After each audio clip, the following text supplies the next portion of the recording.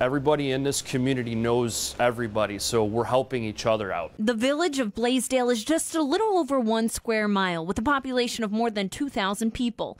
But even though it may be a small area, the village relies on the dedication of the Blaisdell Volunteer Fire Company in times of need. We run roughly between 400 and 500 calls a year. The Volunteer Fire Company also assists on other calls in neighboring towns. At the moment, there are 40 members. Could always use more. An issue not isolated to the village, but to volunteer fire departments across the state. According to the Firemen's Association of the State of New York, without volunteer firefighters, the taxpayer would have to flip the more than $3 billion bill to pay for its absence. We're always looking for more help to come and join us in the ranks. And that's why Blaisdell, among 606 other volunteer departments across the state, are participating in Recruit NY 2019. Open door. Come on down, get an application. We're always looking. Obstacles like time, money, and the emotional toll of the job are some of the reasons it's hard to find recruits. Something Blaisdell Chief Brian Gill keeps in mind, but urges anyone interested to give it a try. Even if you don't have any background,